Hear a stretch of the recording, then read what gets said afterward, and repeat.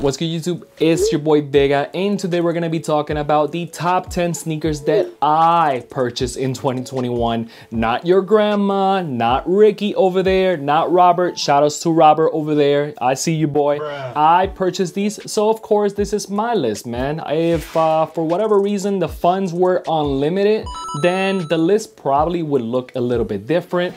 If I would have hit on more stuff, if I was more lucky and not stroke out all the time, the list would have been a little bit different. But I'm really happy with what I got for 2021, so I wanted to go ahead and share it with you guys. But before we get into the video, if you haven't done it by now, go ahead and subscribe, smash the like button. It really does mean a lot, and also hit that bell. That way you get notified every single time I drop a video. With that out of the way, let's get right into the video. Starting at number 10, a little bit of a curveball for you guys, but Nike had a great year when it comes down to the Nike by You program. I was able to customize a couple of Nike Air Force Ones, and I wanted to incorporate these in the list because I wanted them a lot, and including a lookbook also. But I wanted the Chicago colorway in the Air Force One. I also added the sail laces. I actually like these a lot, man. I do have the Jordan 1s in the Chicago colorway, but the 2013 version, which means that it has the Jumpman, and the cut is a little bit different than the ones that came out later in 2015. Now here's the thing, of course it's kind of the same colorway. Well, it is the same colorway, but I wanted something in the low top version. I wanted something that I can wear all the time, and these definitely do the trick. So at number 10, we have the Nike Air Force One and the Chicago colorway. At number 9, we have a very underrated sneaker, one that doesn't really get a lot of love in 2021, but it is definitely a classic, and I feel that 5 years ago it would have gotten even more love, but it is what it is. I'm talking about the Nike Air Moab. This is my number 9 pick. I actually did a review on these, and I think it's a fire sneaker. It is in OG colorway, of course. It is designed by Tinker Hatfield, and like I said on the review, this is one of those kicks that I didn't get to have it last time that they dropped. I regretted it for whatever reason. Maybe another drop happened and I had to get those, but either way, they came back in 2021. I had to get them. I feel that they look so clean with certain outfits, and they're so different than your average sneaker. Then that's the reason why I like them so much. So yeah, at number 9, we have the Nike Air Moabs. Speaking of more underrated sneakers, at number 8, we have the Nike Air Force One in the undefeated colorway. This one, for whatever reason, it was very underrated, and I don't know why, because this olive green or undefeated green is perfect. I feel that if you want a good collaboration that doesn't break the bank, that over time it would become more rare and prices probably would go up a little bit more. Or if you want a good fall sneaker, this is it right here, man. I actually worn this a couple of times in the fall time, and every time I look at my feet, I like what I see. It is a very good Air Force One as well when it comes down to the materials. So again, highly recommend it. At number 8, we have the Nike Air Force One in the undefeated colorway. At number 7, I have a New Balance sneaker, and let me tell you, man, New Balance had a great 2021, specifically with the 550 model, and I had to get these right here. The white and purple colorway to me was one of those that was a little bit more on the unique side. Of course, the white and yellow colorway was very nice as well, which I kind of regret not getting, but maybe I'll go back and get those. Also the white and green pair, also the white and gray, which tends to be very popular, and prices or reselling prices on those are very good. But the white and purple, man, it was just one of those sneakers that I don't have a lot of purple sneakers. I wanted something that matched my Lakers gear. I like the New Balance 550 model, so I had to get these.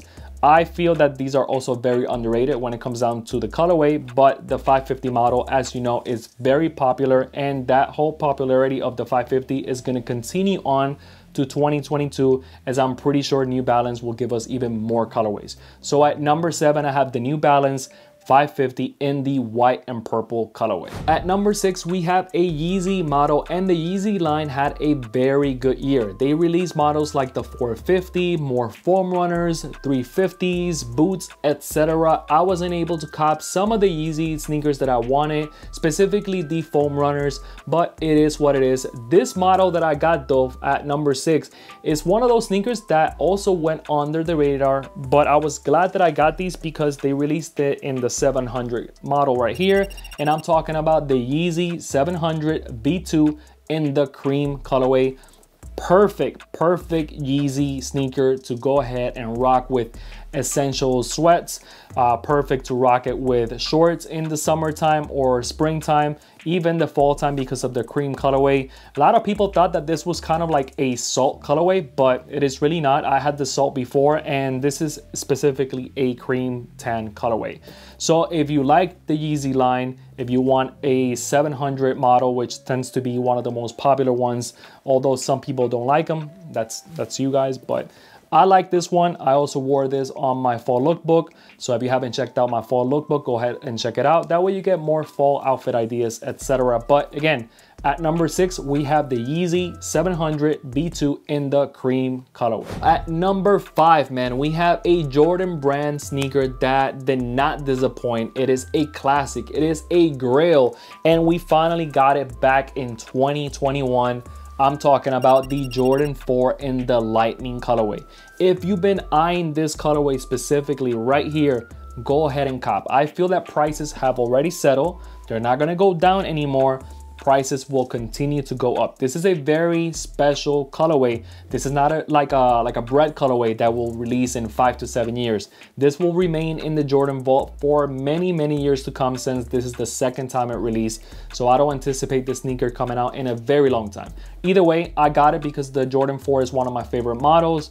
I like it in the yellow. I've been wanting it for quite some time, so I had to get it for the collection. So at number 5, we have the Jordan 4 in the lightning colorway. At number 4, we have another New Balance sneaker, and I'm telling you, New Balance had a great 2021, and in 2022, I feel that they're going for the kill, and the 550 model is just gonna become even more popular. So I'm glad that I was able to cop these right here, the New Balance 550 in the Aim Landors. I feel that that's how you say it. If I didn't say it correctly, forgive me. But either way, these right here in the forest green colorway, fire. That's all I gotta say. But I'm gonna be honest though, when I first got them in hand, I wasn't sure if I was gonna keep them or not.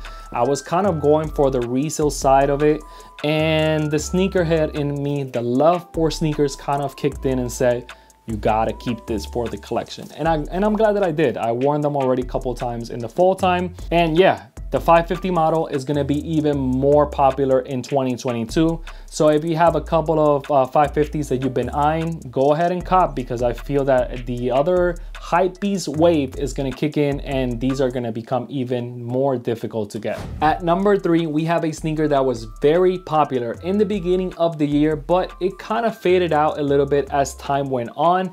But a lot of people like this. I would say like 75% of the people like this colorway, and the other 25% don't like it because of the material. The colorway looks good though. My bad. The Jordan 4 in the taupe colorway. This one right here was one that I paid resale for. I got rid of some sneakers. I wound up getting these. I'm not sure what resale prices are right now, but I feel that prices are not going to go down on these. If anything, they're going to go up with time. Of course, it has a little bit of a Travis Scott feel to them. Some people just don't like this whole shimmery type of material. It's kind of rough or whatever. I don't mind it, to be honest with you. On feet, they look great, and you're not going to be like looking at the sneaker like that. No one's going to be looking at the sneaker like that. And even with this outfit right here, you know what I'm saying? Looks very good. Either way, the Jordan 4 in the taupe colorway is a very nice sneaker to have in your collection if you're looking for that brown type of hue. So yeah, the Jordan 4 in the taupe colorway is my choice for the number 3 spot. At number 2, I have another sneaker that I had to pay resale for as well. I had to get rid of some sneakers just to get this one, and it's kind of sad because it is a Nike Dunk Low, so of course the hype is there, but the price on these, you already know, is $100. So I gotta get rid of sneakers just to pay resale just for a $100 sneaker that turns out to be almost $300. Not a good look, Nike, not a good look. But either way, man, I'm talking about the Nike Dunk Lows, black and white, aka the pandas. The pandas. Let's try that one more time. The Nike Dunk Lows in the black and white panda. I feel like I say panda like Kanye West, like when he said jacuzzi with the Kim Kardashian meme. Either way, these right here are fire. I pay resale for them, but I don't mind. You know why? Because it is a black and white colorway that goes with everything that you can wear all year round, and it is a good purchase. You're gonna definitely get a good bang for your buck. I'm glad that I got this. At least I got a Nike Dunk Low for 2021, and it wound up being my favorite one. So here you go, the Nike Dunk Low in the black and white. It's my #2 spot.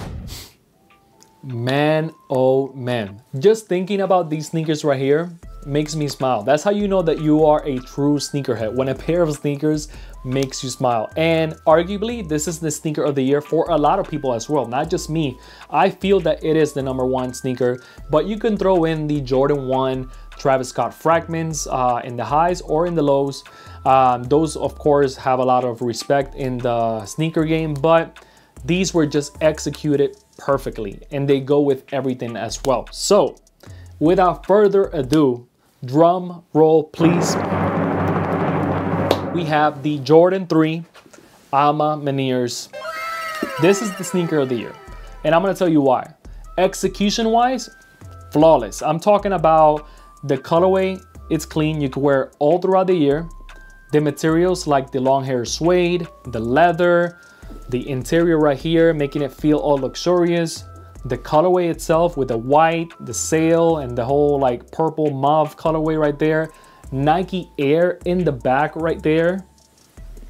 You cannot go wrong with these, man. So if there's a sneaker out there that was executed perfectly as far as the collab is also concerned, this is it, bro. This is it right here. Sure, the Jordan 1 Ama Maniers also look clean, but it doesn't have this material. I feel that the Jordan 1 Ama Manier, if I would have been able to get, it probably would have been in the top 10, but it would have not been top 5. I'm gonna tell you that.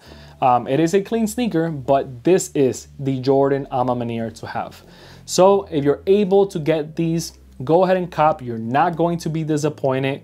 Some people said that sizing is a little bit off because it is a woman exclusive, but I didn't find that to be the case for me, and I'm a size 10.5. But yeah, man, the Jordan 3 Ama Maniers, in my opinion, is the sneaker of the year, and I have it at the #1 spot. That's gonna be it for today's video and probably the rest of 2021. Quick little life update. I gotta give this update so you guys know what's going on with me. If you have been noticing, I haven't been uploading consistently on a regular basis, and that is because I'm dealing with a personal matter. My father is not doing that great. And basically a lot of my attention has been going towards him, taking care of him, etc. Some of you might not know this, but I'm also an only son. I don't have brothers or sisters, so yeah, all the responsibility falls on me. So I say that because I keep it real with my subscribers.